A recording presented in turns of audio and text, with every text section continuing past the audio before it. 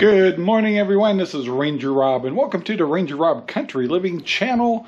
Here we talk about homesteading and animals and prepping and news of the week and all kinds of stuff. But today, I need to take some stuff out to the compost bin, and we'll take it from there. Alrighty, guys. Trying to get through the door with a bunch of stuff in my hands, but yeah, let's get going.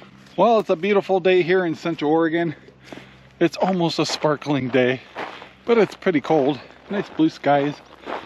And I got my hands full here, if you're wondering. And we're gonna take all this out to the compost bin and then check on a couple of systems. It's kind of interesting. It's so funny not to have all the projects and tanks that I have to normally fill in the summer. So yeah, let me get these emptied. All right, guys, I got that done.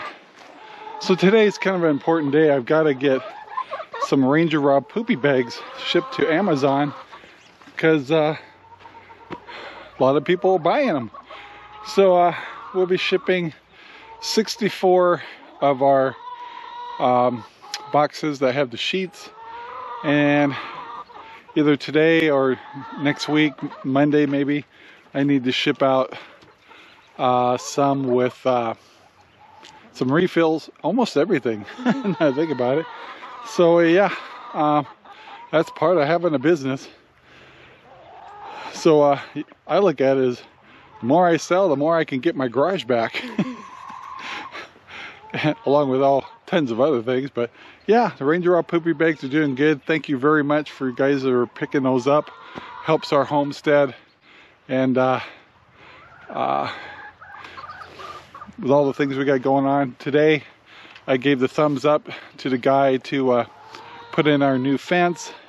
That's going to be a pricey endeavor, and but we're glad. That means that the outside property will be protected for the pigs, sorry about the sun, and the dogs, to keep them.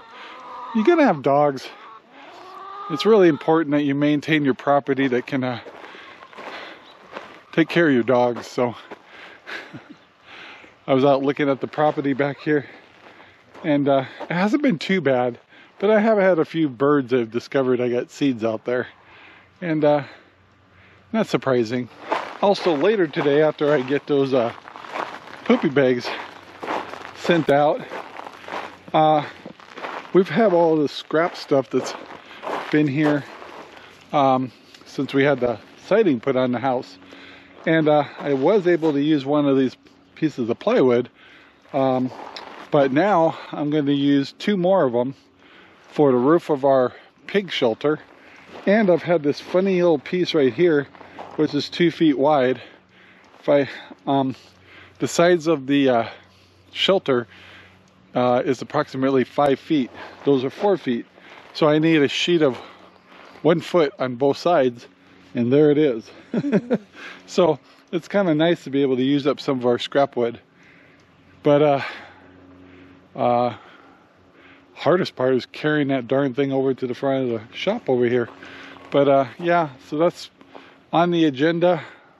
Poopy bags are probably the highest today to get done. And what I hate about the 64 I got to ship is those boxes are 50 pounds, and I'm not as young as I used to be. All right, guys, there it is. That's 50 pounds of RangerRob poopy bags. Not counting what you could put in the bags. So anyway, this weighs 50 pounds. What we do is we go to Amazon. In the admin section, we record the size of the box, the weight, and then they print off a UPS label for us. We take it to the UPS store, just hand it to them, and that's all we do. And the charges for the UPS are put into our account automatically. So when we're getting profits off of our poopy bags, they withdraw the amount that it costs to ship it. So yeah, so I got to go in the house, get on the computer, print off a UPS sticker, and we're ready to go to town. Well, guys, we're back. We got the poopy bags mailed through UPS. Glad to get that done. Water's thawed out enough where I'm running water in the backfield again, and well, that's a good thing. And it'll be interesting to see if some of that seed takes or not, if the birds don't eat it all. We'll see. Lots of work to do in the yard to start cleaning up the gardens. Probably no big hurry for that. I haven't taken any of the boards over to the pig shelter yet, only because I've been busy. I have a podcast tonight, so I have to kind of prep for that a little bit. And if you get a chance to visit any of our podcasts when they're live, we've been shooting for Wednesdays at 6 p.m. Pacific time. And I didn't do one last week. Just had a really busy schedule. And yeah, so if you can ever make it to one of the podcasts, they're live. And then the audio is switched over to a podcast form for Spreaker. And I think we're on episode 11 now. So there you go.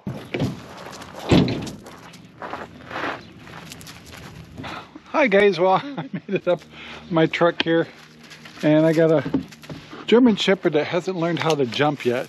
Believe it or not, the chocolate lab can jump up here, no problem. Someday she'll figure it out. Someday. I don't really try hard to let the German Shepherd jump, due to the fact that German Shepherds are famous for having problems with their hips. So I haven't taught her how to do jumps, and I don't try to make her jump. I like to have my German Shepherd be around for 15 years if I can. Same with Cinder, except she's always been a jumper, but she's built pretty strong. But today I wanted to also talk about our journey from city to homestead and how unexpected that was. So if you guys watched our earlier videos from 2 years, 3 years ago, you would see that we were down in Arizona, had a regular track housing with a pool in the back, and we were living the life. We had a pool, I had all my cooking stuff in the back, Traeger, my Blackstone, everything was 5 minutes away, nice warm temperatures. This time of year I'd be out in my comfortable shoes and sitting in the sun, and it'd probably be 80 degrees. And of course, you guys, the story of Sherry's father passing away. You got to remember, we did live here before, but we had to leave in 2008. The economy kicked our butts, and I ended up going back up to Washington and finishing 5 more years at an aerospace company, where I actually was able to retire because I had prior years there too. So that worked out good. I didn't like it. Going back to the corporate scene after having businesses of my own all those years, it was torture. It was the longest 5 years of my life, but it paid off. And with homesteading, it's the same thing. Is you work hard, you do what you can, grind a little, have a vision, and we did, to get a retirement pension and get through it. But boy, I tell you, as soon as I turned 55, couldn't file those papers fast enough. So here we are. We were down in Phoenix. We ended up down there. We were down there for about 2.5 years. Really liked it. My daughter lives down there. Very comfortable. We thought that was the very last house. Well, then Sherry's father passed away, and when we lived here before, we helped out with this property before, and we had 5 acres too when we lived here before. Anyway, but the kids grew up, and we had a game bird farm at the time. We sold all the birds and kind of got out of that scene, but had the opportunity to buy this at a reasonable price. Wasn't so much reasonable price as it was reasonable conditions. So here we are. And now I'm busier than heck. In fact, to sit in front of the pool would be glorious right now, because I haven't been able to do anything like that for years, a year and a half, 2 years now. I guess we've been here almost 2 years. But then I kind of look back and is this better than it was? I'd have to say yes. I mean, I'm working hard every day, and I'm not being paid really. But yeah, it's been insane. All the projects, you know, throughout my life, there was a few things I wanted to do. I wanted to have raised bigger animals, which I've always done birds. I did have some sheep for a while, some Jacob sheep, but never anything like the pigs. And secretly, I'd like to do a cow or two also, kind of to just say I've done it, and to fill the freezer. And so maybe we'll do that, because we're fencing off the rest of the property. It might be an opportunity. But then, you know, I'm learning about permaculture and stuff, and that's been fascinating. You know, it's like, what can we do with this type of land? Now, we're in upper or high desert land.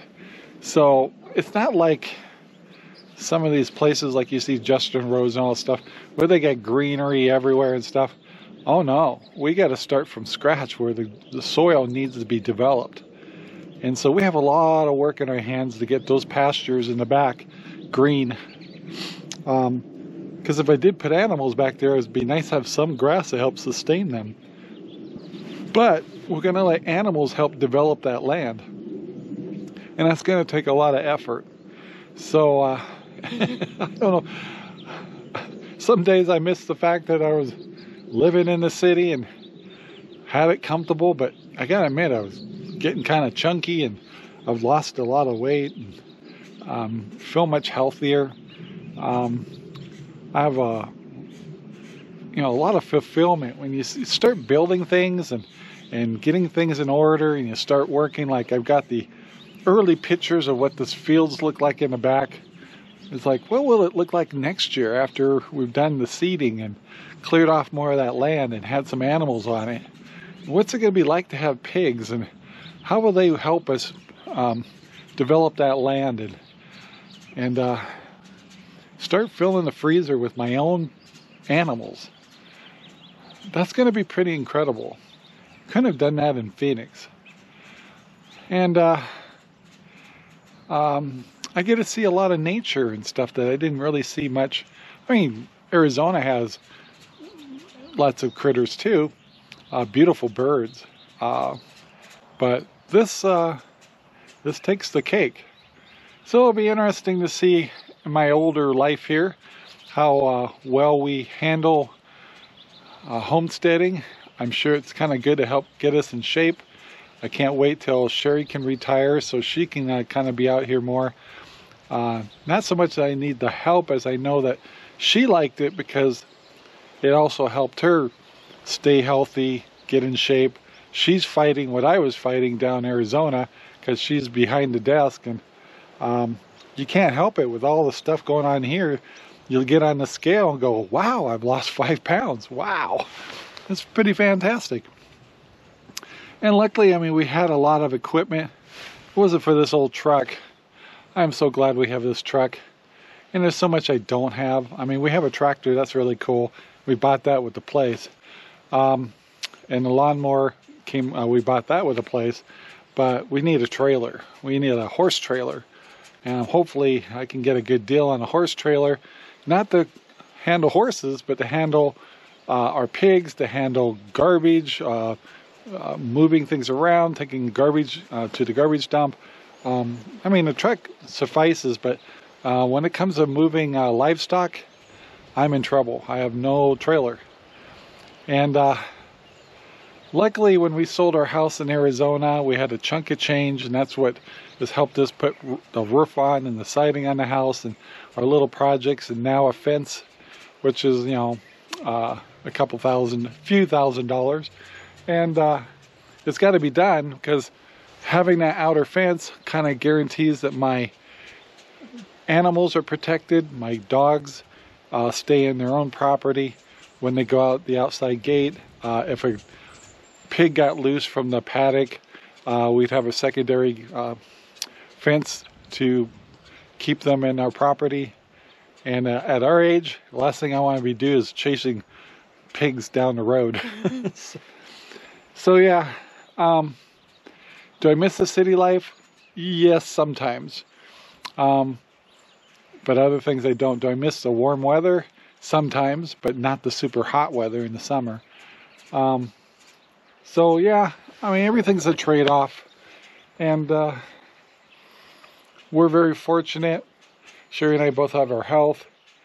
I've outlived my parents. That's a good thing. Do I recommend trying to do this? Definitely.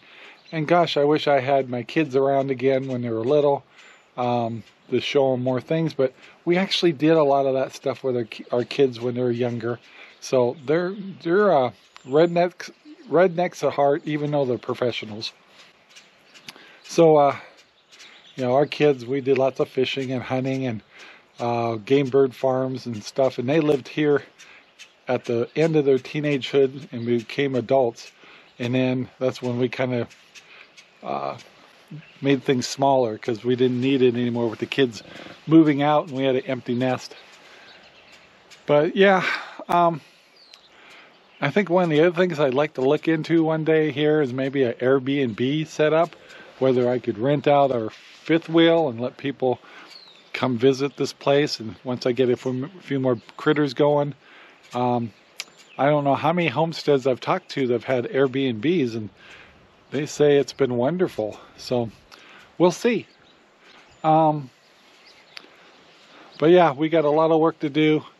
Wintertime is usually the time that we build things, and summertime is the time we maintain things. So we'll see how that goes.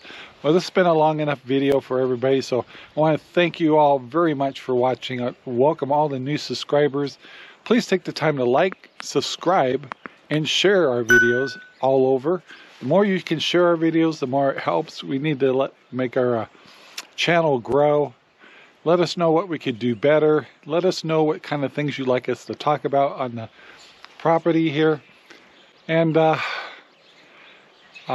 yeah, thank you very much, guys.